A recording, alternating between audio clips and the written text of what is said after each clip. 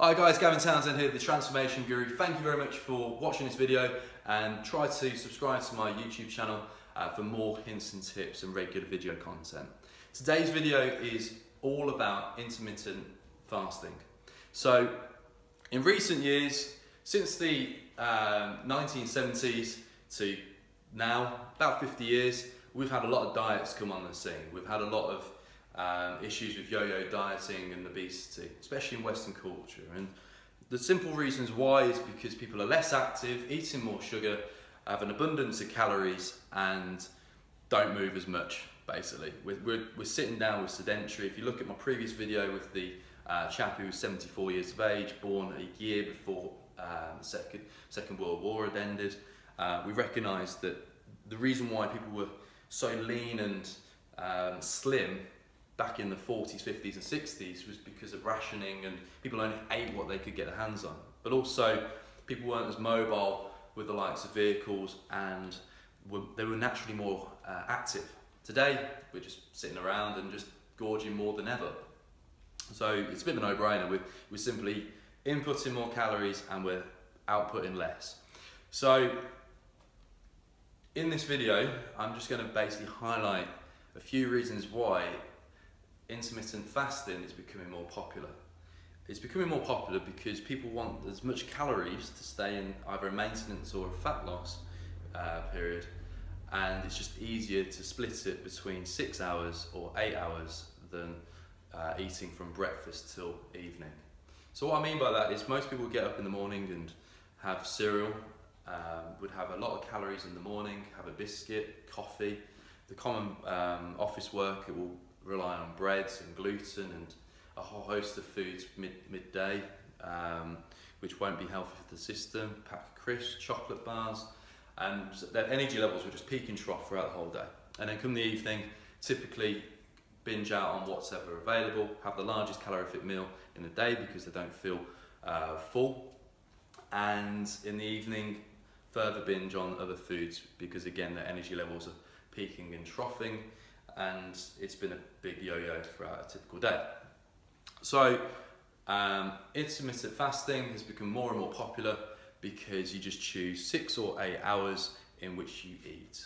Now, to give you an idea, for the Los Angeles fitness competition I did, the physique show, I had one meal a day post-training in the evenings, which is a method that I chose because it worked really well for my body, but also it worked really well for my goals. So I was able to have precisely the amount of calories that I wanted and required, exactly the right amount of proteins and fats, and I had it post-exercise. And that worked really well for me, but I wouldn't recommend it to 99% of people out there, only because it was a very hard way to eat. And I still do it now. I just have one big meal a day.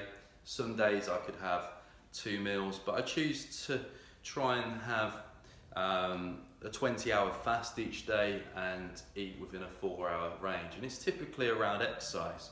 Pre-exercise, post-exercise. Simple as that. It gives me a bit more energy before exercise, and it gives me an intake of food directly afterwards when I've built the hunger.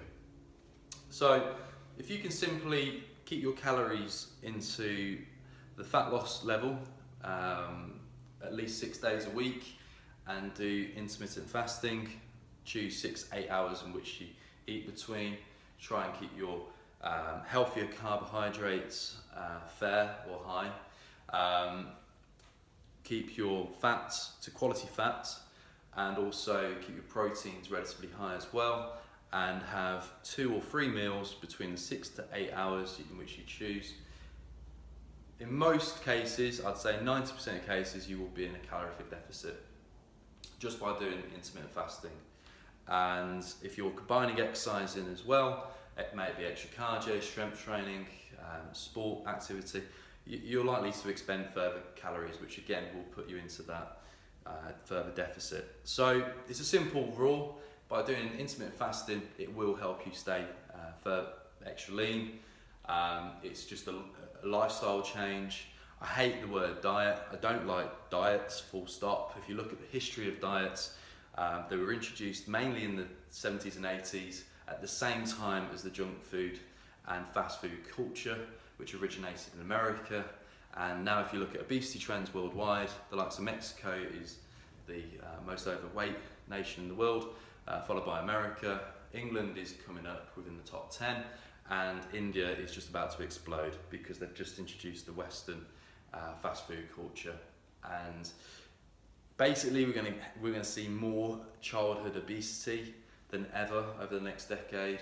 We're going to have more unhealthy people over the next decade. And it's a shame to see that if people just simply ate more of the right foods and were a bit more sensible, and most of the time, ideally 6 out of 7 days, just generally ate healthier and looked after themselves a bit more when it comes to physical activity, we wouldn't have such a crisis. But it's an each to their own. I'm only here to help and guide. I'm not here to lecture. In the last 10 years, I've only ever approached one person to help them, but that was out of respect to a friend. I helped my friend's brother get himself back on track, and we're now good friends as a result. And I'll be proud to say in the last decade, I've only gone as far as asking to support one person. Everyone else comes to me asking for help and guidance.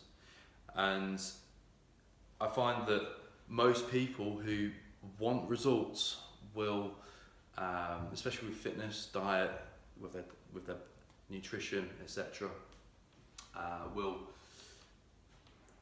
find it within themselves to sort themselves out, will find it within themselves to address their health. So it's down to the individual, and if you look back at my previous video about motivation, you'll see that a lot of nutritional changes, especially things like intermittent fasting, have got to be a personal journey. It's got to be, you've got to have a reason to want to look after yourself. And in many cases, I'd say having a more happier outlook on life is a definite reason to look after oneself. If you want to be happier and healthier and a bit more prosperous in your life, I'd recommend watching that video about motivation. I've put 10 tips there on how to be motivated, and if you got more motivated and address your nutrition, like in this video we discussed intermittent fasting, I believe most people will become happier individuals. Thanks for watching. Make sure to subscribe to my YouTube channel. Feel free to follow me on Facebook and on Instagram at Gavin Townsend Fitness. I hope you enjoyed my video, and I hope you watch more. Have a great day.